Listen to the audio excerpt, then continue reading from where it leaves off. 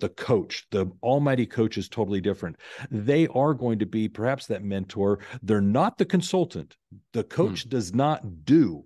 That is very important. They, as an advisor, however, will educate, show best practices, help the individual understand how what they're learning applies to them. But the coach does two things more than all the others. It holds them accountable and asks the right questions. In asking the right questions, they go deep with the individual to assess how this applies to them.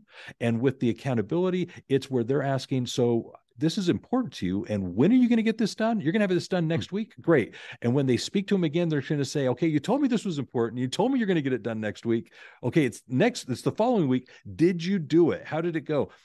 Very little in our lives do we have individuals, especially when we're dealing with seasoned professionals and so forth, that hold us accountable. And that accountability is the game changer. It's what accelerates the success. It allows us to actually see the implementation of what we're talking about in the people's lives that we're working with.